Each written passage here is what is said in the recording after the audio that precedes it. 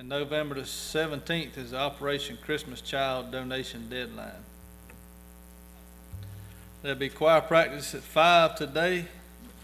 Please come and join. I'll give you a little more information on the Fall Festival, Saturday, October 26th. They're asking for donations of individually wrapped candy. Please get that to the church office by October the 20th. Miss Zeta is asking for cupcakes, Rice Krispies, brownies, and cookies for refreshments for the kids. We won't be having any cakes this year. The Operation Christmas Child, we will be doing the shoe boxes for Operation Christmas Child again this year. Miss Camille will be giving out more information soon on how she would like to do this year. We are thinking about just taking up a love offering to help with the boxes, or taking up donations of certain items and having the youth involved by packing all the shoe boxes. There's also a Sunday school trip coming up. The children's Sunday school classes will be going on a field trip to the County Line Farm in Waycross on Sunday, November the 3rd. They will leave right after church and will drive to Waycross to eat pizza at Pizza Inn before going to the farm. Parents and grandparents are encouraged to attend also. This has always been a great family field trip that is enjoyed by all. There is a sign-up sheet on the bulletin board for anyone who would like to go. Letters will be passed out in Sunday school with additional information about the trip. If you got any questions, see Cynthia Santiago.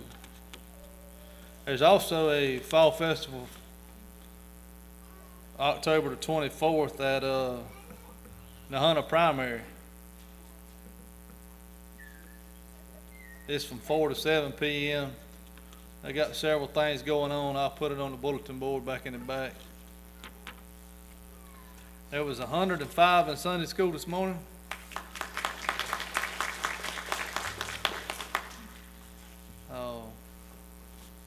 Not trying to take anything away from anybody, but there was a Sunday school class this morning that went and had Sunday school with an individual that couldn't make it out to church, and just know that your church is doing things. Thank you.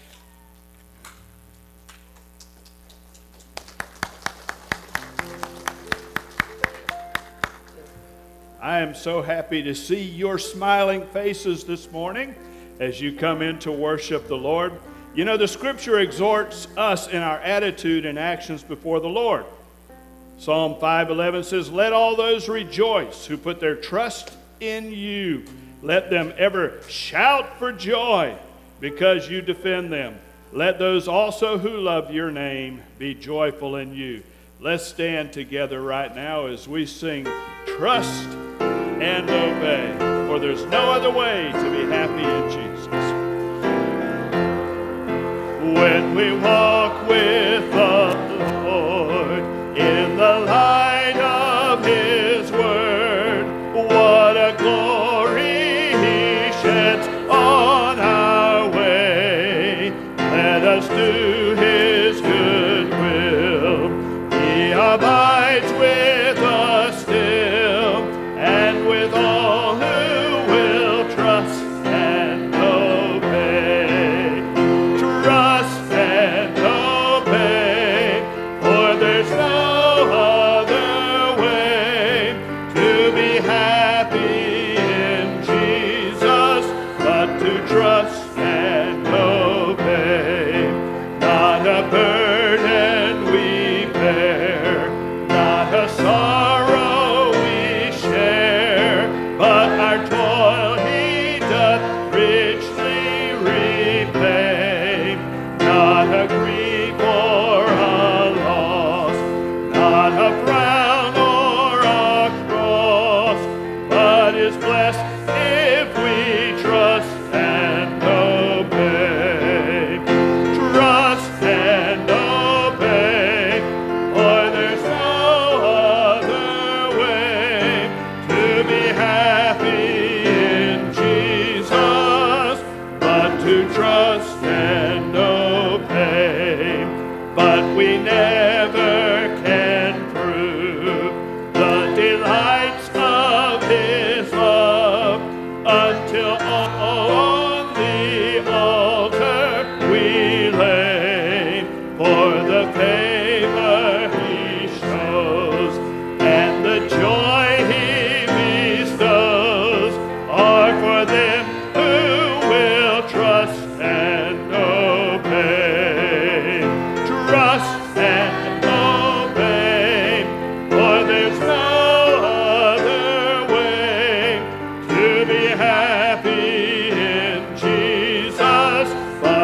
trust and obey.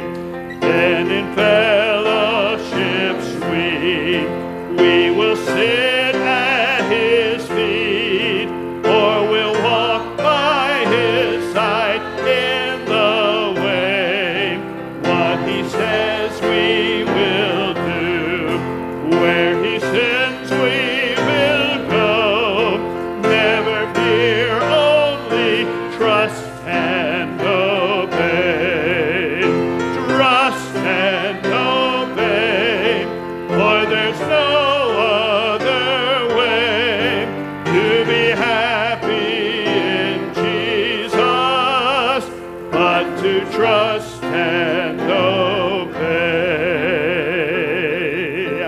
Amen. You may be seated as you continue to worship. The psalmist also said that everything about God, our Redeemer, is worthy of praise. When he said, "And those who know your name will put your trust in you, for you, Lord, have not forsaken those who seek you."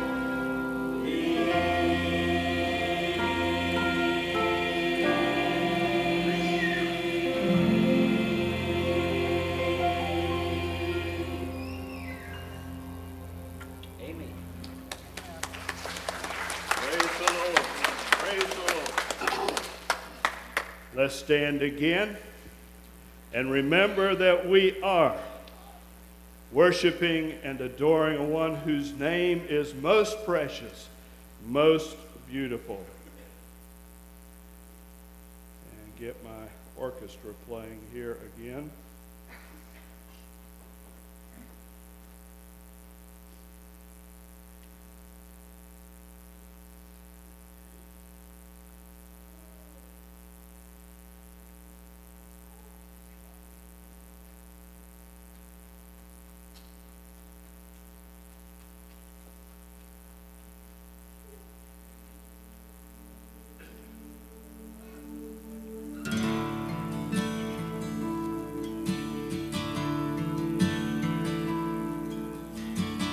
You were the Word at the beginning, one with God the Lord Most High.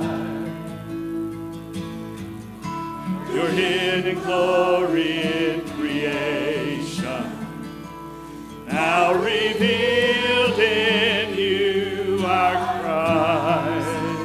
Beautiful name it is. What a beautiful name it is, the name of Jesus Christ, my King. What a beautiful name it is, nothing compares to this.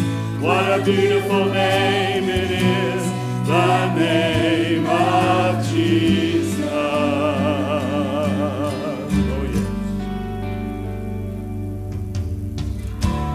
Didn't want heaven without us, so Jesus, you brought heaven down. My sin was great, your love was greater. What could separate us now? What a beautiful name it is, what a wonderful name. The name of Jesus Christ, my King. What a wonderful name it is. Nothing compares to this. What a wonderful name it is. The name of Jesus. What a wonderful name it is. The name of Jesus.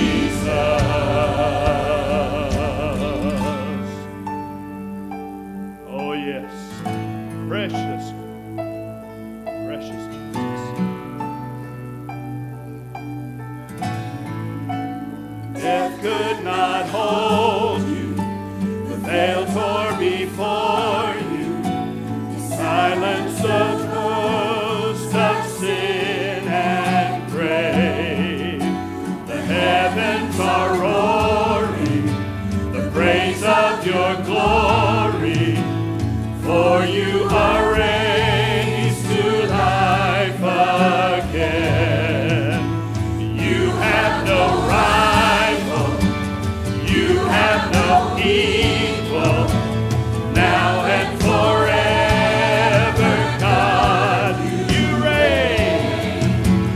Yours is the kingdom, yours is the glory, yours is the name. Above all names, what a powerful name it is, what a powerful name it is, the name of Jesus Christ, my King. What a powerful name it is, nothing can stand against, what a powerful name it is, the name of Jesus. What a powerful name it is. What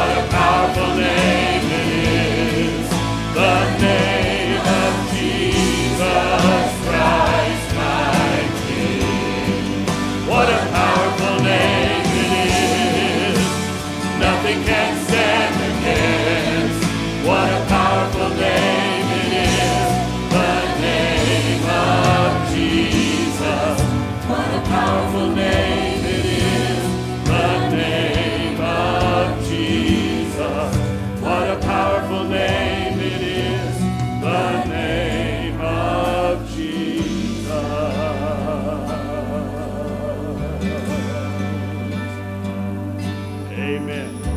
So be it.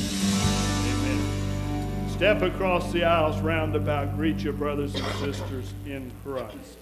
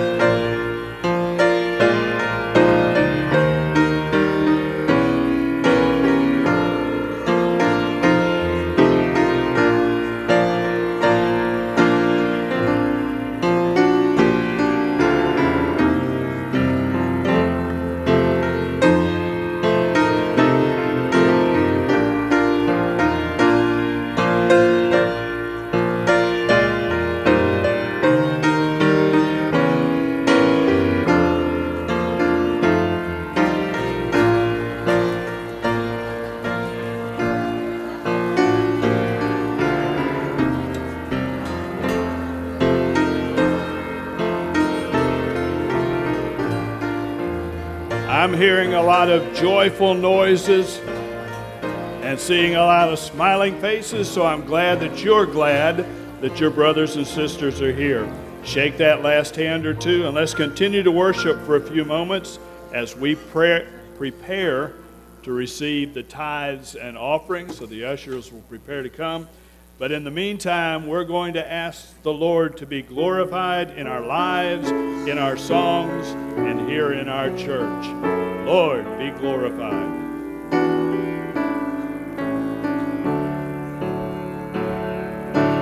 In my life, Lord, be glorified, be glorified. In my life, Lord, be glorified today. In my song, Lord, be glorified, be glorified. In my song, Lord, be glorified today.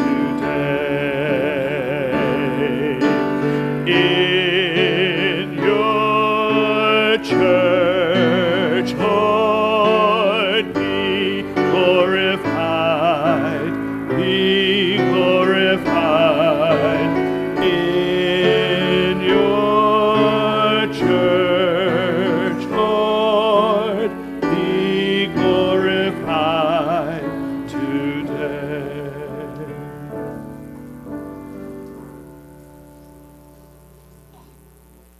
Lord, thank you for this day. Thank you for this time that we come into church, Lord, to worship you today, Lord. Lord, at this time, let's help you to help us take this money, Lord, to help us use it for the upbuilding our kingdom. Be with Brother Jamie today as he brings the message, Lord. Be with all the sick and bereaved, Lord, the ones that couldn't make it for whatever reason. Just ask that you would touch and heal as you see fit, Lord. All these things we ask for, which I will in Jesus' name. Amen. Amen.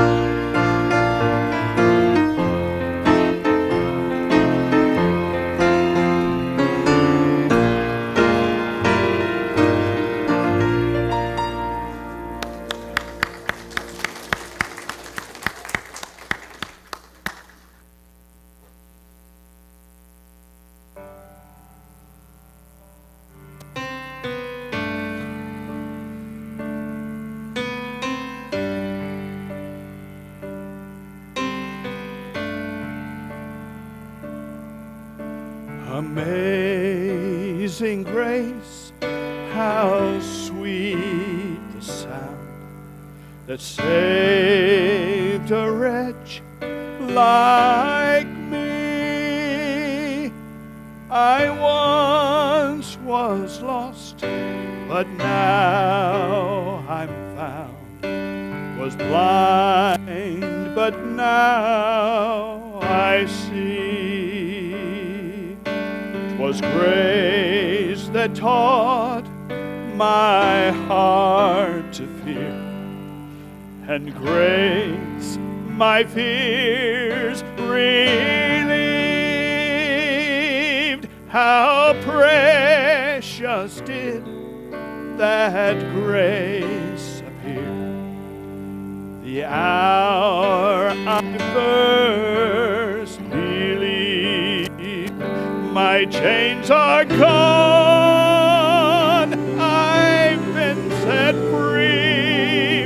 My God, my Savior has ransomed me, and like a flood His mercy reigns, unending love, amazing grace.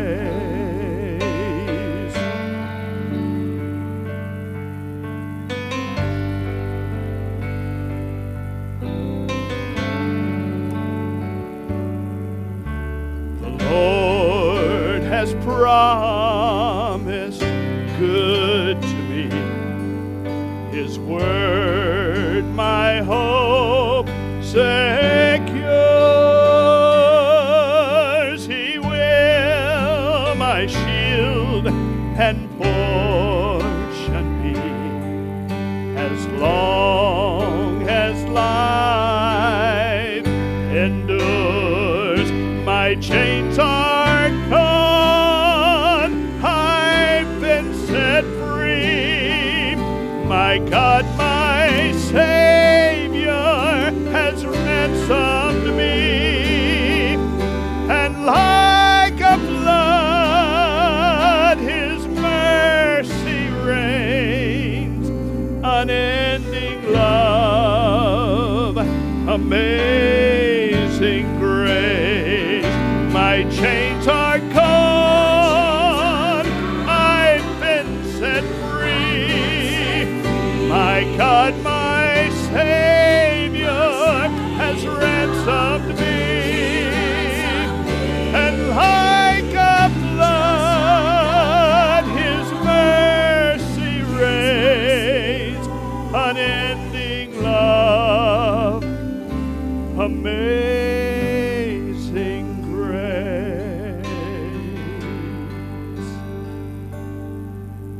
The earth shall soon dissolve like snow, the sun forbear to shine,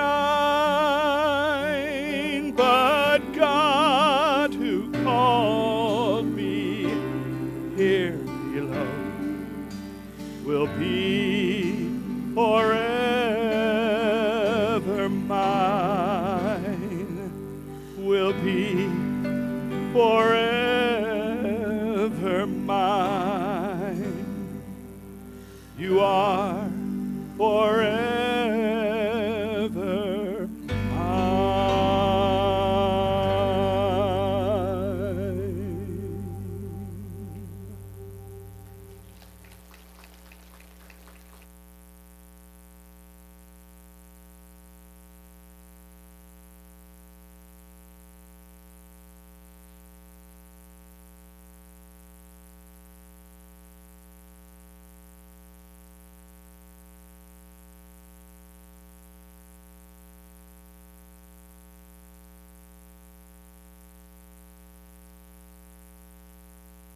Don't worry, I just recorded it while she was in the shower. It'll be all right. Got something y'all want to watch on video? Then we won't talk about it.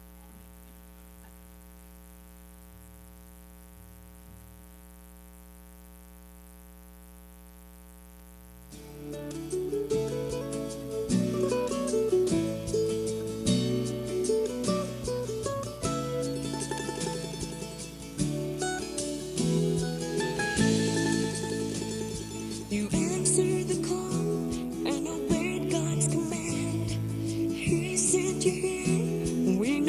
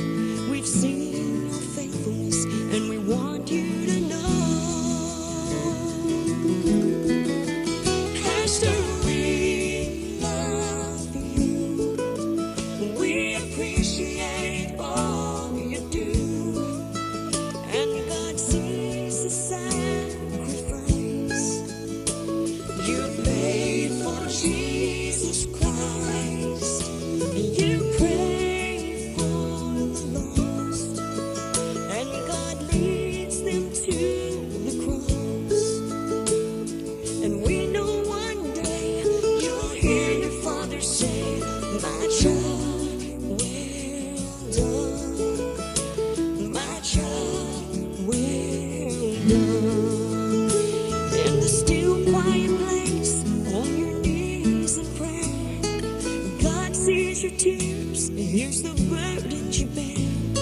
The Lord's by your side. Blesses all that you do. Through the good and bad times, He'll see you through. Pastor, we love you. We appreciate all you do. And God sees the sacrifice.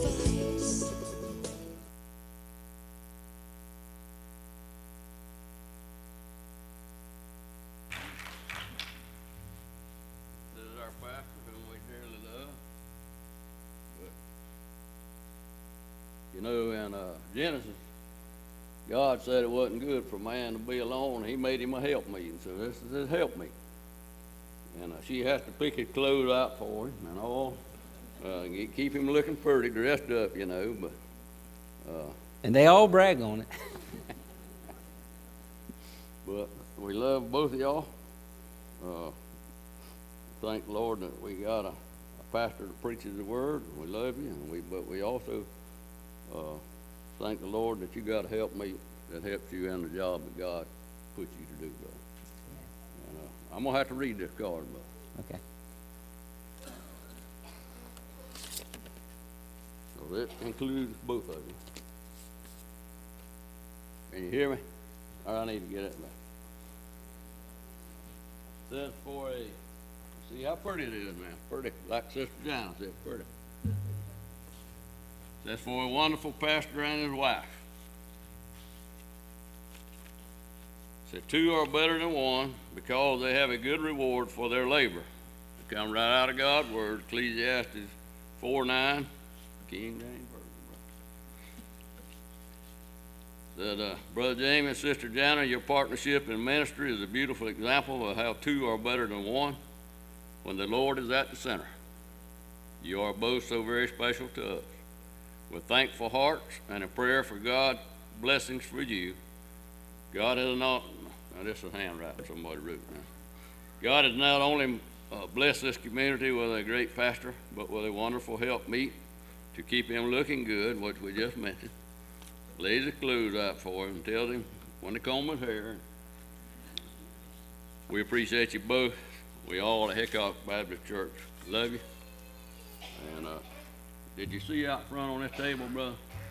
Miss Lois brought that to my attention, but she only did because she wants one of them. But I talked her out of it. Well, you know how Brother Jamie is always preaching about the biscuits he likes, and Sister Jana kind of limits him because she's watching his weight, you know. Well, he got some biscuit and deer meat on this side, and he got a pecan pie on that side. Love both of y'all. Thank you. You want me to get ready? Yeah. You want to say something, honey? Yeah, okay. Joe? Okay. I'm going to thank you up for it. Okay, thank you. Thank you all so much. We love y'all too. I'm going to back him up so you hear him on. She talks more than that at the house, I'll assure you. Thank y'all very much. You know, you don't really know sometimes what goes on in a pastor's heart or his mind. You know, never been one. Yeah, it's my first one. But I love people. I like happiness. But most of all, I love my Savior.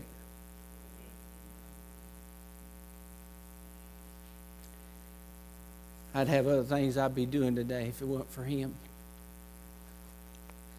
But it's because of Him and my family that I am what I am by the grace of God. Amen. Okay. That's the way they do it on the Three Stooges. Whew. I'm just one stooge. Amen. If you have your Bibles, look with me in Revelation chapter 21.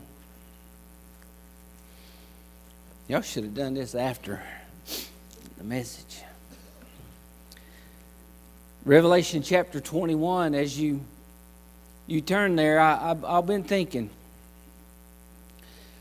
preaching of the gospel of Jesus Christ. And whether it be the Old Testament or the New Testament, we basically preach history.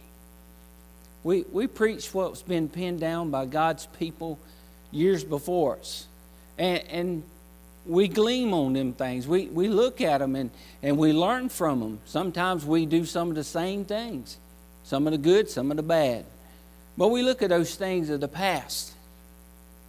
And they're wonderful. There's some stories, and this is some of my favorite parts of the Bible to this morning, but you think about all those wonderful things, and then the pictures today, the things of the past. And my wife asked me what was I doing in one of those pictures, and I ain't going to tell you which one it was, but it looked like this.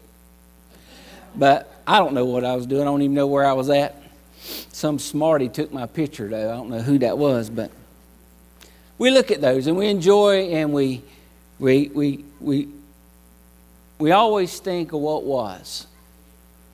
And then sometimes we preach at the very present moment. We preach about the things that are going on in our lives as we speak.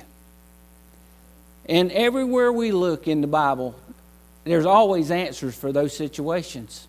There's always guidelines. We can look back at the past. We can bring that to the forefront. It seems like God's got a message and He's got a word for everything that's going on as we walk day by day. And He promises that He'll be with us always, as His Scripture says, even until the end of the world. At end sounds kind of bad, but if you're a Christian, it's a glorious moment. But today I want to preach on the future. Today I want to let a little insight into through the Spirit of God and His words. There's better days to come. You say, well, how can it be? I mean, I got my wife who loves me. I got my grandkids, my children. I got a church that loves me. I got everything. But let me tell you, even in your life, there's a better day to come. I've heard people say, it don't get us better than this. And I've said that about biscuits. But in the spiritual realm, there is something better. There's something better yet to come. Verse 1 of chapter 21 of Revelations, if you would stand with me as we read and honor the reading of God's Word. There's a word that's going to be used several times here, and I want you to pay close attention to it. And it says this: John was on the Isle of Patmos, there to be dead in Christ, and the Spirit of God came to him, and the angels came into him and gave him this whole book. But I want to read with you in verse 1 this morning. As he was on this spiritual trip, John said, "And I saw a new heaven and a new earth. For the first heaven and the first earth were passed away, and there was no more sea. And I, John, saw the holy city, New Jerusalem, coming down from God out of heaven, prepared as a bride adorned for her husband." Father, today, God, we want to thank you for that preparation that you've done. Over 2,000 years, you began the preparation for your people. When you left your disciples, you said, "I go to prepare a place for you. And there where I am, you may be also." And God, that place is heaven. God, it's something that eye has not seen, God, nor ears heard. And it hadn't even entered into our heart, Father, what you got laid up in store for us. But God, I know it's great, because you're a great God. God, help us this morning as we look in your word. Lord, let it cheer us up. Let us encourage us of all the things that we do wrong and all the things that we try to do and run upon problem after problem. God, we know that this is what this life's not all about. It's about living with you in heaven forever. Help us now. And all God's children said, amen. You read in this first verse of chapter 21, it's exciting news for a Christian. It's not exciting for no one that don't know Jesus, but it's exciting news for the church. It's exciting news. The thing that John saw. Boy, John even reminds us there's some things that he wasn't allowed to write down. We'll get to see them. I don't know how much better it can be, but apparently it's going to be a lot better. Yeah, yeah. I want to know what heaven smells like. I want to know what it feels like. You know, have you ever just been somewhere and the atmosphere was just so wonderful? Yeah, it's kind of like when my wife thinks about the mountain. She'll go up and she'll go, "Can you smell it?" I'm going, "No, I can't smell it." But she can smell it. I mean, it's the same air we breathe down here, just maybe a different campfire somewhere else that she's smelling. I don't know, but when we get to heaven, it's just going to be so wonderful. And the excitement part of it, it's not even entered in our heart. We cannot even imagine what it's going to be like. You remember the song that the guy wrote in the life story of "I Can Only Imagine"? Well, that's left up to our imagination. I'm not here to try to stretch that any further because my imagination is limited. God's Word tells me it is, because I can't even imagine what He's got in store for us. But John saw. We're going to talk about some of the things that John saw. Here's the first thing he saw. He says, "I saw a new heaven." So, Brother Jamie, a new heaven. I thought God was going to, listen, there's a new heaven. Don't you like new things? You know, some people like too much new things. You know, they want a new husband or a new wife or, oh my goodness. And they find out that it's just like the other one. And, but a new car. You know, I thought about how to explain this to you. You know, you can take what we used to was kind of ashamed of driving because it was old. You know, I wasn't. I was proud. I had a 1965 Ford Stepside. Wish I still had it. Why? Well, but one thing is they don't make them anymore. And I would do like some of you guys that can do. I would try to make it new. I would doll it up and I'd fix it up and I would make it look new. But you know what? It's not new. It's not new. And just imagine, you know, some people think that where we live right now is heaven on earth. Listen, it is not heaven on earth. And we're going to get something brand new. You know, a brand new car. You know, my wife, she's a stickler on this. If I ever give her a new vehicle, she looks at it, she says, "Well, it had 365 miles on it." Well, honey, I don't think they're going to let you go up there and put the first yard out of the factory on it. We want something brand new. A child born into the world, a brand new creation. Something brand new excites us. It's shiny. It don't have no dings in it. It don't have no weathering to it. The moth and the rust has not affected it yet. And it's just beautiful. It's all new. And the Bible says that God Himself has built a place that John saw. Then he saw it as it was coming down out of heaven. A new heaven. Not only that, he saw a new earth. How's that going to be? Well, you got to realize one day we'll dwell here for a while. You know, in a new Jerusalem, a new residence, if you will. And it'll always be new. You know what? I wanted to give you something brand new today. Okay? But I can't. But the Lord did. You got a new day. You know, there's not another day like today. There's never been a day like today. There's never been a moment like this moment. Never. It's fresh. It's brand new. And the only thing is you can make it good or bad. It's up to you. It's a brand new day. The sun was not exactly like it was yesterday morning. The moon will not set exactly like it set yesterday afternoon. It's just one of those things we have no control over, and it's brand new. And God has prepared a new thing for us. Not only that, the new earth. He says, "For the first heaven and the first earth were passed away." There's some places down here I'd like to do away with. Amen. I ain't going to call no names, but one of them's on the West Coast. I just love to do away with it. I mean, I'd love to change things. And I'll get my wish one day, but I won't be doing it. God will be doing it. And there's a new heaven and a new earth. We're going to enter. You know what the thing about it is? It's the amazing thing what God can do, and only God can. He's going to take a new place, and it's always going to be new every day. It's new every day. There's no housekeeping. He's built it where it's maintenance free. It's new. It's every day. Say amen, girls. No housekeeping. What a wonderful place it is. And it says this was an amazing thing. and there shall be no more sea.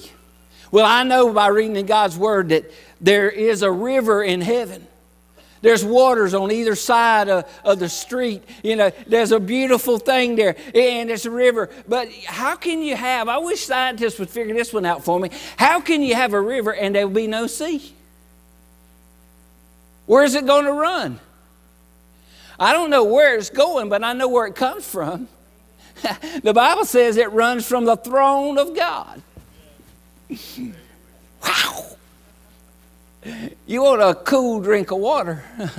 You want a fresh drink, something. You know, I've learned something with all this bottled water. A safety lady explained this to me, and I got to thinking about it now. I can't drink that other water. You know, I can drink my tap water. They want to come test it, but I don't want them to. I don't want to find out what's in it. I like it. They tell me there's something bad in it, I might not like it no more, and I can't afford to live off of bottled water. But purified water is better than, spring water is better than purified water. Do you know purified water is exactly what it says it is? It's been purified. So that means it has been contaminated. And we're drinking water that was contaminated through some kind of purifications that's made by and done by somebody we don't even know. Y'all don't like water no more, do you? And there's a taste about it. You know, you go to a fountain in town, and you know, you get thirsty. Say, boy, you know, my daddy's a stickler. He's here today. I could talk about him. You know, I'll talk about him if he ain't here. But my daddy was so cheap coming up. There's no way he's going to buy water. We went to a ball game one day. This is true. We went to a ball game, University of Georgia. It was 125 degrees where I was sitting. And finally, the heat and God broke Daddy's heart. And he felt sorry for it. And he went and got us something to drink. And he saved a cup. He wanted a cup from the concession stand. They was going to charge him $3 for the cup.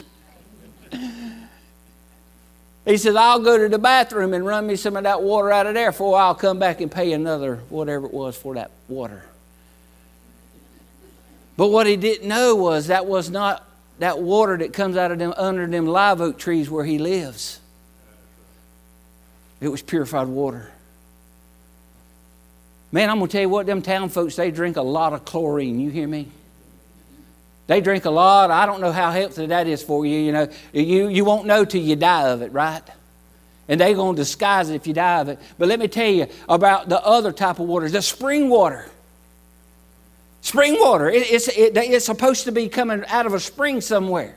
You know, I'm sure if there's any tadpoles or minnows in it, they get them out. But it should be spring water. And I think about that. If I can tell the difference down here in this mortal body, what is it going to be like when I drink from the water of life? Man, when I drink for something that I'll never get thirsty again, and I'll drink something that don't have no contaminations in it that man has caused it. When God created it, it was made perfect, and it's going to only be in that new place, the new heaven and the new earth where God is going to provide for you and I. Man, we ought to be excited about that. You know, I'm excited about going on to the mountain trip. I'm excited about this. I'm excited about that. But there's nothing more exciting than know one day I'm going to spend for eternity with Jesus Christ. Man, I won't have to wake up and go to work. Woo-hoo! Some of y'all don't do that anyhow, but y'all used to maybe. Man, what a joyful time it'll be. But all this stuff will be passed away. And there won't be no sea there. Don't ask me, I can't answer. That's one of them things John didn't put in here. Where does the water go? I don't know. But I'll tell you what, it'll never run dry. God don't have to recycle. He just remakes. Verse 2 says, and I, John, saw the holy city, New Jerusalem, coming down. Could you imagine that? Woo-hoo, there it comes. He sees it. It's coming down on it. It's looking good for him. You know, and how is it going to look? As a bride adorned for her husband. You think about that. I done said my thing about Jan. You know, first time I ever seen her, and probably the last time I ever see her with red lipstick on. You know, she was dressed in white. She had a veil, and even the veil couldn't hide the beauty that was behind there with that black hair. And whew, man, I'm getting chill bumps just thinking about that right now. And there she was. She was fixing to be mine. You know, and mine. And her daddy didn't understand that. A few weeks afterwards, he tried to intrude on mine. I had to let him know, she was your daughter, but she's my wife now, buddy. I really did. Me and him had a talk. I threatened to meet him at Cornhouse Creek on the St. George Highway. Me and him was going to go toe to toe. She was mine. He couldn't have her back. I didn't want her to go back. And I've treated her like that all my life. But God said, boy, one day He's going to give us that new life. And we're going to see New Jerusalem coming down, and there we'll ever be with the Lord. I'm going to tell you what exciting thing. And how is it going to look more exciting than the day you laid your eyes on the bride for the first time? Now, you've seen her, and you've loved on her, and you've probably smooched on her a little bit. But I can tell you as a minister, when I stand here, the prettiest I've ever seen women is when they're at that back door fixing to come down that aisle. I married them two back there. And I remember she was standing up there, and he was standing there by me. And when she came, I saw Seth's tears run down from his face. Now, that ain't like him. But there was something about that beauty, something about that relationship that he knew it, that in any moment they was fixing to be put together. And that beautiful woman was his. I wasn't jealous. I was going, mine used to look like that. Still does. Y'all try to get me in trouble. Y'all always try to get me in trouble. Still does. I'm going to move on to verse 3. Not only that, he says, when he saw this stuff going, he says, I heard a great voice out of heaven saying, behold, the tabernacle of God is with men, and he will dwell with them, and they shall be his people, and God himself shall be with them and be their God. Man, I'm going to tell you, what a moment. What a moment, man. We live with the Spirit of God as Christians today. You know, that's what Jesus left for us. He left a comforter, but that won't be no more. The presence and the being of God will be a touch away from you at all times.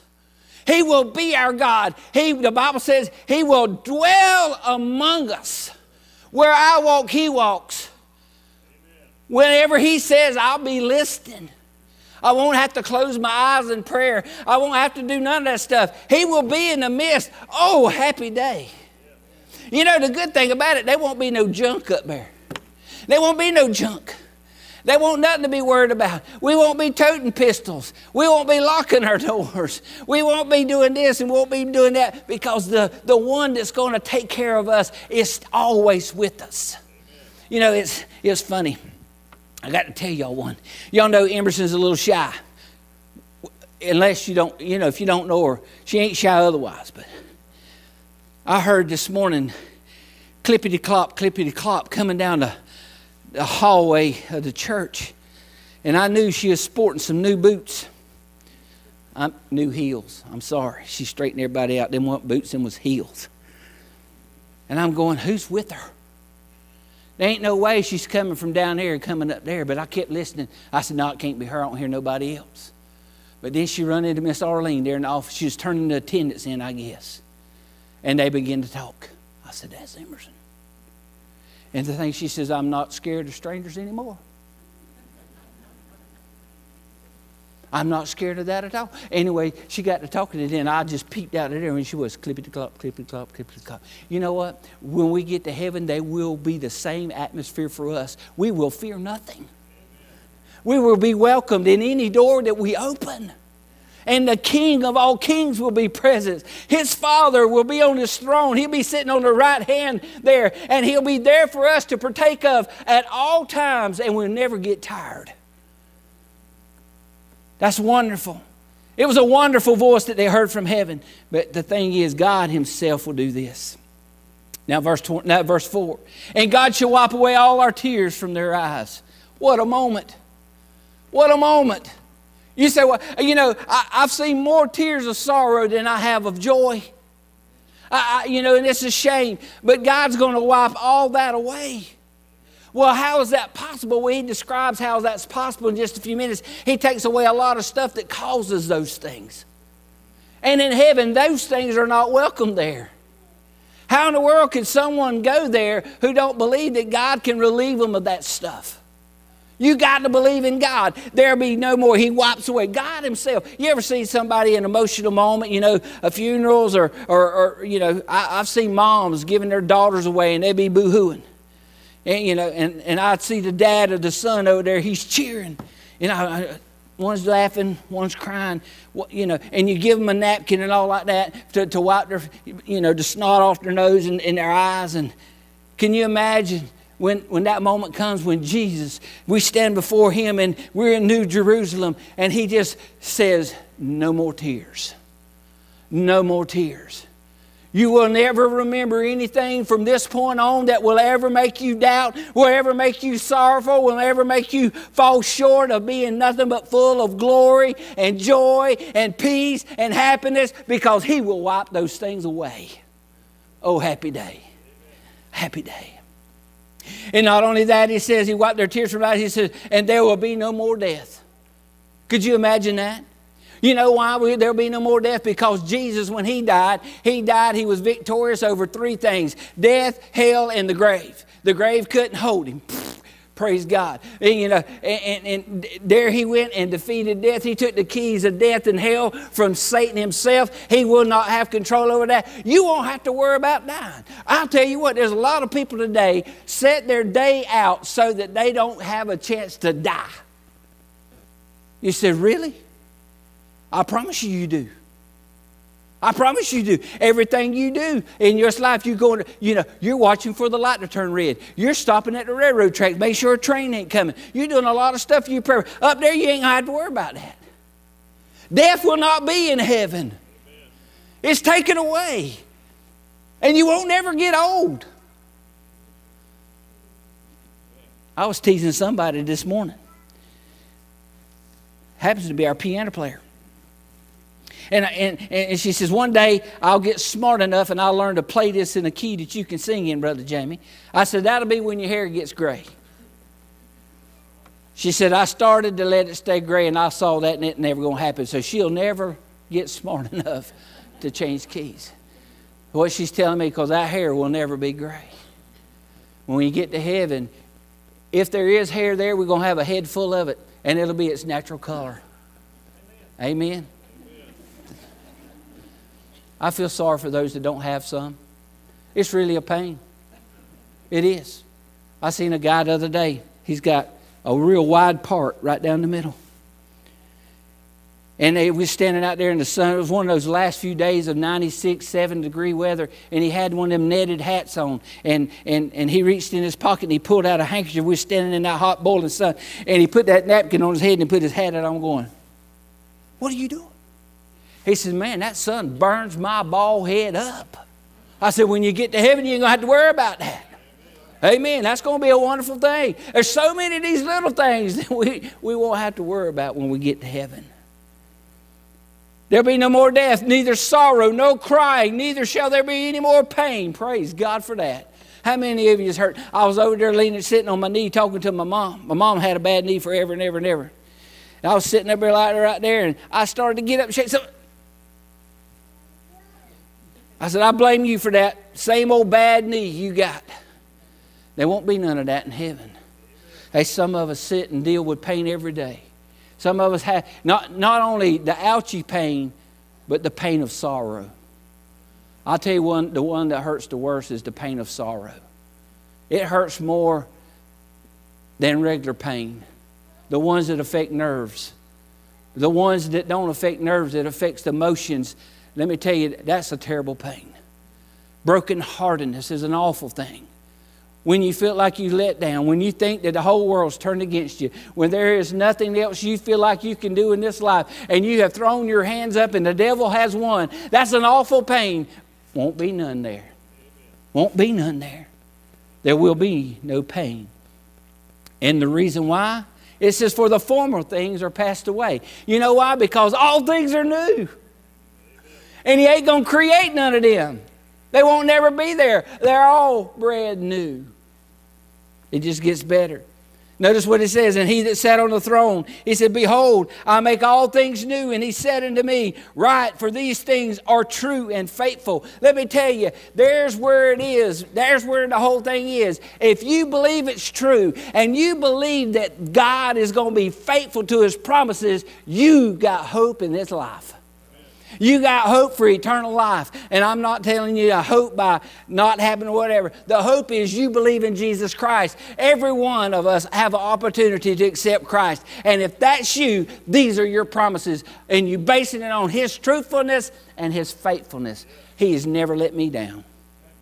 He has never let me down. I've never felt sorry about accepting him as my Savior. I never feel sorry about when I preach his word. I've never felt sorry about leading someone to Jesus. I've never felt sorry, not one time, about looking at the old cross and thinking about it. I had a thought the other day. You know, it's deer season. I thought about the young man that made this cross for us right here. And I thought about taking the old cross to the taxidermy. You know, I thought about it. I said, you know what, I'll take that cross that boy made me and we put up there. I didn't ask nobody. It ain't nothing wrong with a cross. If we had 3,000 crosses in here, it'd be all right with me. Because this is where the rubber met the road right here, folks. You know what I want him to do? I've seen them do fish and stuff and bears and different things like that. I wonder if they could take that that stuff that looks like water and color it red. And let's put blood all over it and see where the nails was and where he bled from his precious head and where he bled from his precious feet like that. Sometimes we look at the old blank cross and we forget about the pain and the suffering that our Savior did so that we wouldn't have it when we got to heaven. Whew. Man, just a reminder what's on there. You know, don't y'all think that's a good idea? If we could find a taxidermist who would take it. So, you know, most of the time you bring dead things in there. Hey, this won't be a dead thing. This thing right here is alive. It represents me every day of my life. The Bible says to take up my cross daily and follow him. To remember what he did for me on the cross of Calvary. To share the cross. If you have problems, that's where you go, to the cross. When you're having a good time, it's where you go. You share the cross to somebody. If you want freedom and you want liberty and you want to be set free, it's found beneath a place called Calvary where this cross was put. Not this cross. Not that cross. But the cross where they nailed my Savior. You know, amazing to me that God would even allow a tree to grow that soon one day would be big enough to hang his son on. He could have made a difference. Y'all remember him cursing the fig tree when it didn't have no fruit? Not only that, they cut it up and they burned it. They cast it away. But he knew that tree, that special tree, whichever tree it was, wherever they found it, that grew to hang his son on. I believe he watered it, and I believe he fed it, and I believe he took care of it. I believe he set it aside. That one day would bear the sins of the world with my son on it. And he allowed it to live. If it would have been mine, I'd have cut it down. I'd have caused lightning to come through there. I'd have caused bugs to get in it. I'd have done something in this life. It would have caused it not to be, because I wouldn't give up my son for no one in this place. But I can tell you what, there's an almighty God who's prepared a heaven for us, a brand new place for us, who gave his only begotten son, that whosoever believeth in him should not perish, but have everlasting life. Whew, in a new place. Man, I like new stuff. I would like to pay for them. I don't have to pay for this when God's his son paid for this. Man, I like it even better. You know, first kind of well-to-do place I go, and they had all this stuff going on. People, I was toting this stuff around there. Man, I was going there. I said, when are we going to eat? Man, I was looking. A girl come by, and all of a sudden, there was a girl come by, and she had some shrimp on a stick about that long. And they said it was hors d'oeuvres. I thought it was shrimp on a stick. That's what it looked like to me. You know, and she come by me, and I tried me one of them. I said, man, that thing's good right there. And when she come by, I said, man, you got any more of them shrimp on a stick? She says, no, I'm going to the back. I'll get some more. So I watched her. She didn't have but one or two when she got to me, but I watched her where she went in that kitchen in the back there. It was a big old ballroom. I was looking at her. You know what I done? I said, I'm smarter than this him. Before she run out to get to me, I'm going to run back over here to that back door. And when she comes out of there, I'm going to attack her and them shrimp on a stick. If you want something that you enjoy, get closer to it. If you want something before it's gone, move closer to it. Man, I did. I mean, they had fed me a few things that was on some sticks. I don't even know what it was, but I don't care to know. I don't want never eat it again. The best thing I found was that shrimp on a stick. So I moved closer to where I could get it. Let me tell you, God's going to give you everything you ever wanted and desired. Verse 6 says a pile right here, and I'm going to give it to you. He's faithful and true, folks. Verse 6, he says, and he said unto me, it is done. I know that was pretty easy to read, and that was just like it's. Let me tell you, it's more to it than that. When Jesus was on this cross, before he yielded up the ghost, you know what he said? He says, Father, into thy hands I commend my spirit. It is finished. When I finish my plate, I'm not done. I'll go back and I'll get some more. He finished the work that his Father had, but it was not done. But when the new heaven and the new Jerusalem comes down and we inhabit that place, and when it's all said and done, he told John, he says, when you get to this point right here, buddy, it's done. It's done. Man, always picking tobacco in the summertime, I've always enjoyed it. You know, that's what made me learn to love to work and to make stuff happen. You know, I like that. I like to be able to look behind me, like mowing grass. I like to mow grass because when I go by there, I look by there, ain't no grass there, and I got some more I got to chop down. I mean, I just like that. We've been picking tobacco. But oh, happy day. Everybody wanted to pick the last leaf on the last stalk at the last row. Oh, happy day. You know what we said then? It's done. It's done. When we get to heaven, that's the motto. Welcome in, my children. Well done. Well done. He says, because it's done. It's done. It's finished. It's even more than finished. It's done. He says, I am Alpha and Omega. I thought about that. You know, the word alpha is the word that also we look at as far as the beginning. Omega is the one we look at for the ending. And not only that, in the Greek alphabet, it's the first letter, and Omega is the last letter. I'm ready for Omega. I'm ready for Omega. And Jesus says, I am the beginning, and I will end it. It will be done. It will be done. Nobody else, no other religion does this for anybody. Not even a prayer. Joseph Smith couldn't do it.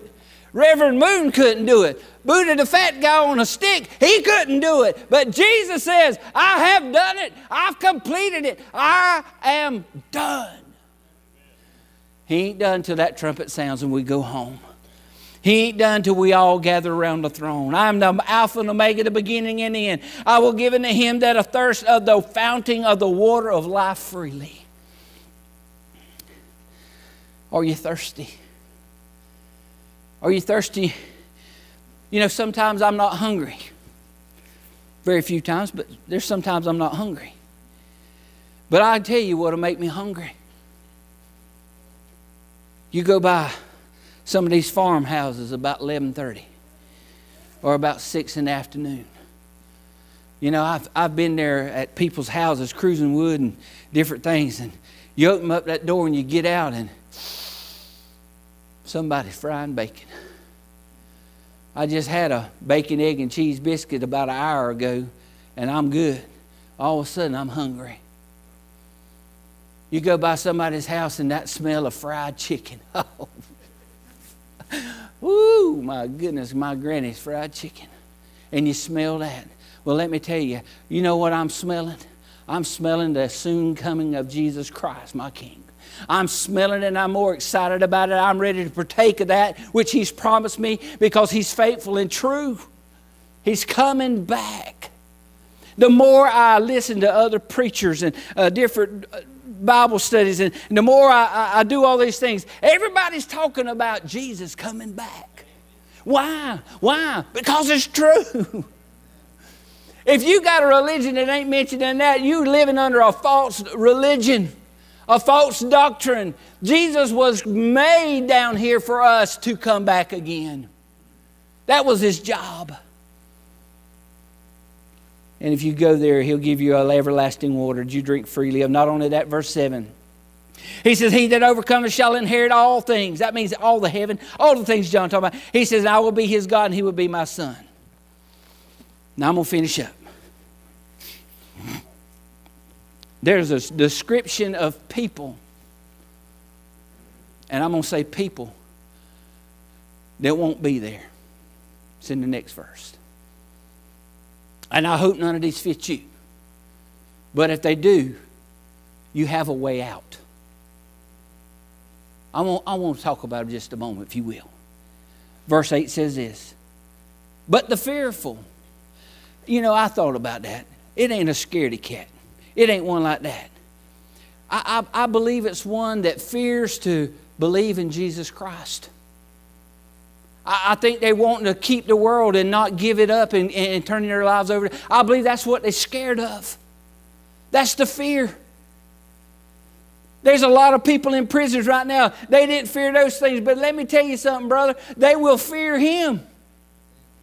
There's a fear inside of those unfearless people that you think that don't fear anything. But I'm telling you, they will fear him. So, well, how do you know that? Because the Bible says that every knee shall bow. Why are they going to bow? Because they fear the supreme being of God Almighty. I'm telling you to believe it by faith. When you see him face to face, you're going to believe it because his power is going to be demonstrated. And that mortal body cannot stand there. It'll just fall to the ground. And you'll be wishing you had. But they're fearful. And the unbelieving. The fearful was the ones that were scared to turn loose of all this stuff.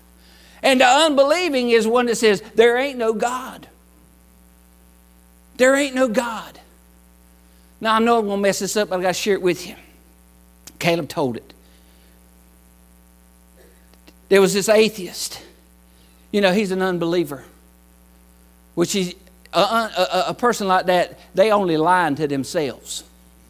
So that it can lie to everybody else.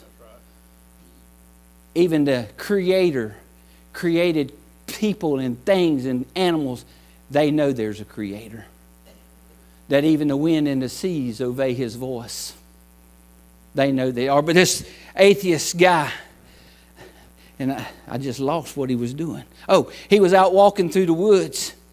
And he was looking at the creation right there, and he was looking at all that stuff, and you know, in this beautiful place, maybe in California, looking at the sequoia tree. I don't know where, but it was a beautiful place, and he still was denouncing that there was a God. And all of a sudden, he come up on this grizzly bear, and I mean, he was foaming at the mouth, growling. I don't know how they do, but they say they're bad. All of a sudden, the atheist began to pray. He said, Lord, please turn this bear into a Christian. Please turn this bear into a Christian. Why is that? Because a Christian wouldn't hate, steal, kill, destroy. You know, I get it. Lord, you know, he's calling on somebody who don't believe. And the Lord told him, so be it. And when he opened up his eyes, the old bear was over there on his knees. And the bear had an audible prayer. He says, thank you, Lord, for this meal you have prepared before me this day.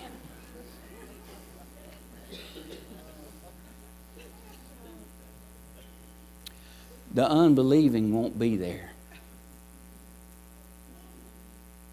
That guy wouldn't be there. But you might see the bear if he believed. Murderers. I don't think that you could take the word murderers that someone just walked up there and said pow and killed somebody. As to that's all it means. You know, you could murder somebody by hatred. Hatred.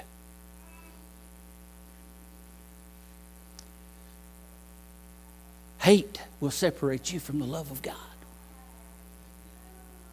And if you got a following, it's just as though you killed them. If you've led them astray and not led them to Jesus. I told this lost man one time, I was getting close to him, and he's somewhat, I don't know, he don't claim to be an atheist, but he don't believe in God. And I told him, and we had to spend some time together, a whole week off somewhere. And I got out of his truck that afternoon, and we had talked a little bit about church. We talked a little about Jesus. I'd quoted a few scriptures to him, just trying to ease my way into it, because I didn't want him to slam the door in my face. I needed to ride home too. I got out of that truck that day. I said, sir, well, I called him by name, but I'm not going to call his name. I said, I want you to consider something. I said, there's something much worse than someone who don't decide to choose Jesus. He said, what's that? I said, that's certain someone leading his family to a devil's hell. That's murder. Hate and murder. And then the next one, whoremongers. Well, we all think we got that figured out, and part of that's probably true. But let me tell you, if you're a child of God and you're diddling around with some other idol, that's considered being a whoremonger. Falling in love with something else when you're supposed to be in love with Jesus is a whoremonger. Before you're even born again in this life, having other things, whether it be a woman, whether it be a dog, whether it be a deer, whether it be anything in this life, money, you fall in that category. A whoremonger. And sorcerers. I thought about this. This was pretty easy, I thought. There's people that still go to the Ouija boards. And they still go to these fortune tellers. And they still believe in ghosts. And they still believe in mystical powers. Let me tell you, the Bible tells us that there are such things. And people that believe in them, they'll have no part in heaven. Because those things are under the jurisdiction of the devil, and God's over the jurisdiction of the devil himself. And he won't be there. Be careful what you play with. So I don't do that, Brother Jamie. Be careful. I finally got my wife broke because her daddy believed it. Black cat run across the road. What you think she done? She put an X on that window. And that thing's killed more dogs than you can believe. And it might be working for her. I don't know. She ain't killed a cat yet. But it's supposed to be bad luck. Let me tell you something. There ain't no such thing as luck. There's things happening in your life, good and bad, that God allows it to happen in you so that you will grow stronger in Him and depend on Him more if you just open up your eyes and see it. Say, why am I in the state that I am? God's got a purpose. Look for that and still look for the bad. Look for what God's got you doing and what He wants you to do, and use what He's put you in as a way to get people to know Jesus. I'm hurrying. And idolaters and liars. People, I mentioned Buddha a while ago. That's nothing but a homemade idol. And there's many, many more. Been over in the Bible, they were all up and down there. But money, the love of money is the root of all evil. If money's your idol, then so be it. If your house, your car, or whatever your possessions is, could be an idol. It stands between you and God. Whatever it is an idol. And that other part, liars. And I don't think, where'd my pie go? Okay. Whew.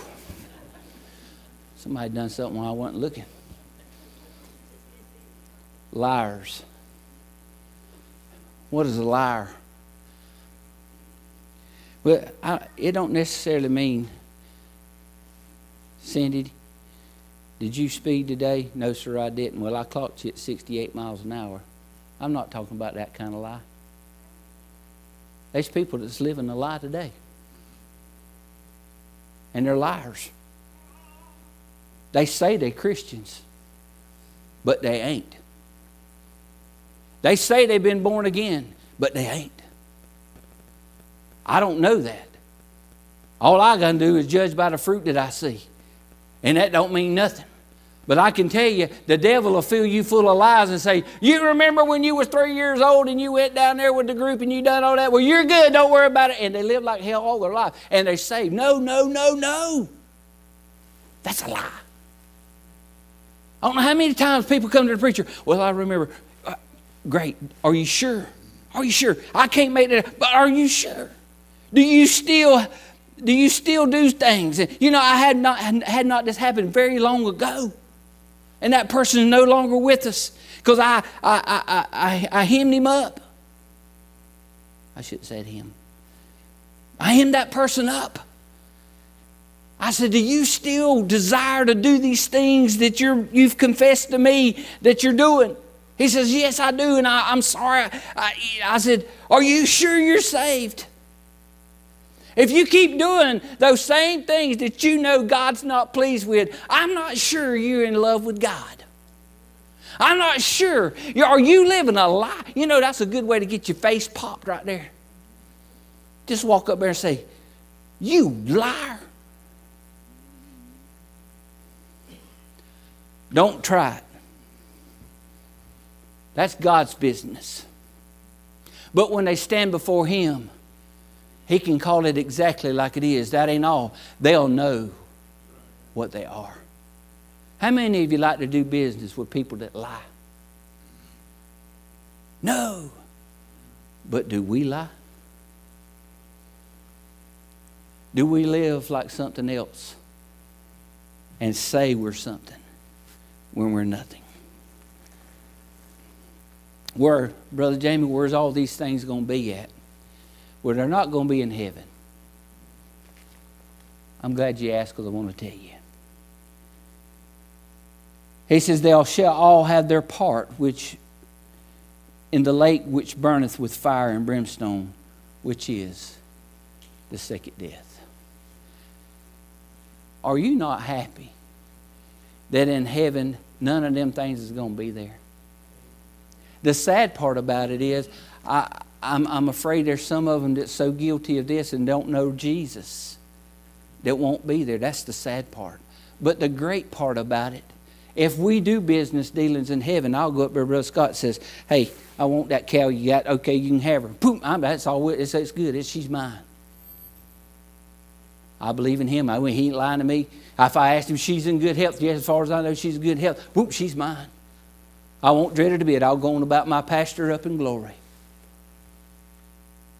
But the place for all these things, if that's what's running your life, are you living a lie? Are you a whoremonger? Are you an idolater? Are you a part of the unbelieving? Are you the one that never can really nail it down? If you're doing things in your life and you're not being convicted of Jesus Christ, when you do these things, you are not born again.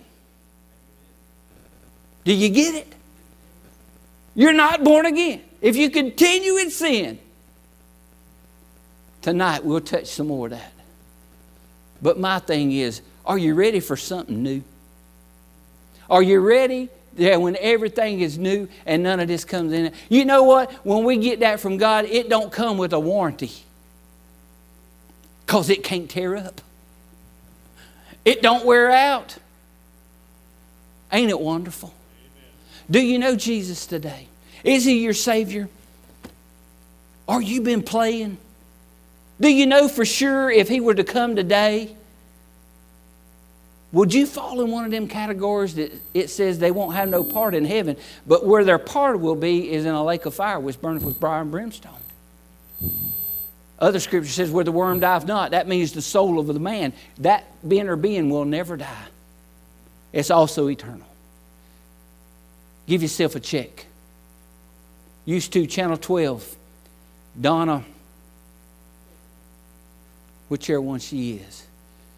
When the women's breast cancer thing awareness come out, they created this thing called a buddy check. And they would remind each other about checking for lumps and stuff like that. Well, if you love somebody today, you need to give them a buddy check. See if there's any lump in their relationship with Jesus. See if they need to come to the doctor. Maybe you need to do a self-examination. Feel down in that spiritual heart and see if there's any damage. See, God won't give you a splint. He won't even give you a bypass. He'll give you a brand new one. And you won't have any medications after it. You'll be made new. When I got saved, I became new. When we baptized the old man and the resurrection of a new man. That person will go to heaven. How about you? Father God, in Jesus' name we thank you. God, I thank you, Lord, for being Lord. I thank you, God, for having the Word. It should be exciting. The only sad is, God, there's some that's been playing games. And you could come back any moment with all the trouble in the Middle East and the way things are going in America. God, I'm no genius, but I read your Word. The signs of the time are here. It could be today, could be tomorrow, could be 20 years from now. I don't know. But I know it's closer than it's ever been. God, I can't wait to see you. As John ended in the last book, as you told him how the end would be near, that you would soon come quickly. He said, even so come, Lord Jesus. Even so come. That's our heart desire today. But God, we hope that none will miss that time to get things right. Today is their day. Extend it to them, Father. In your name we pray. Amen. Let's stand.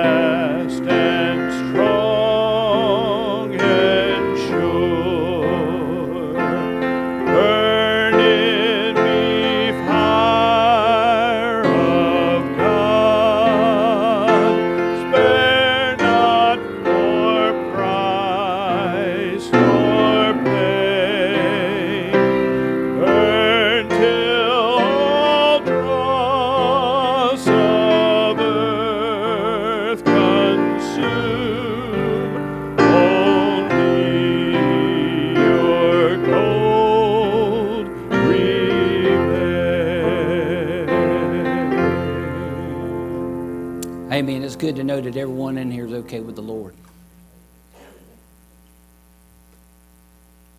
Which I hope is true.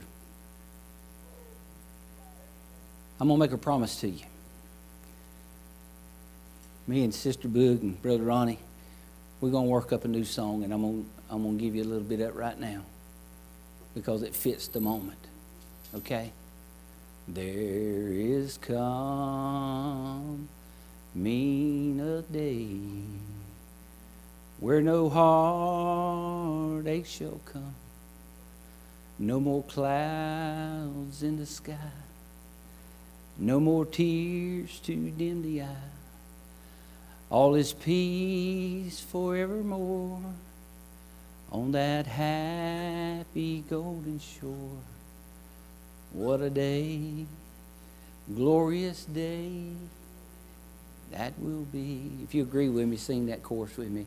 What a day that will be when my Jesus I shall see.